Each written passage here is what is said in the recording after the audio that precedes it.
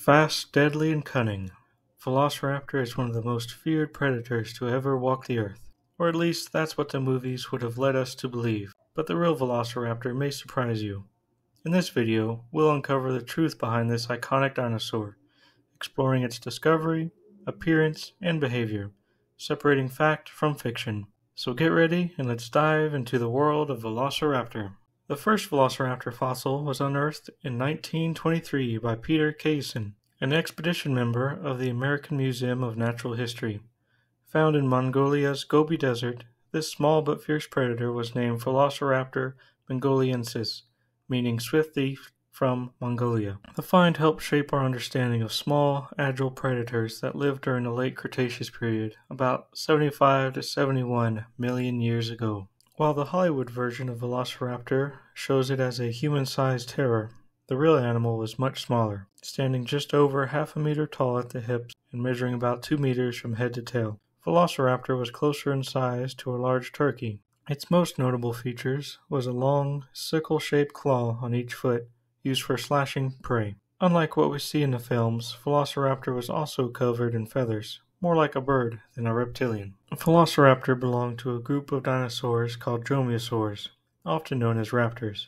These predators were closely related to birds, sharing many features like feathers and even smaller body structures. Some scientists believe that Velociraptor's ancestors were capable of gliding or even primitive flight. This evolutionary connection to birds is one of the strongest clues that modern birds are living descendants of dinosaurs. Though Velociraptor was far from the giant depicted in media, it was still a formidable predator. About 2 meters long and weighing roughly 15 kilograms, Velociraptor was built for speed and agility. Its lightweight body and strong legs likely made it a fast runner, with estimates suggesting it could reach speeds of up to 40 kilometers per hour. This speed, combined with its sharp claws, made it a deadly hunter. Velociraptor was a carnivore, hunting smaller dinosaurs and possibly scavenging from larger carcasses. Its sharp claws and teeth were perfect tools for tearing into prey. There's also evidence suggesting that Velociraptors may have even hunted in packs, which would have given it a strategic advantage over solitary hunters. But what makes Velociraptor even more fascinating is its intelligence.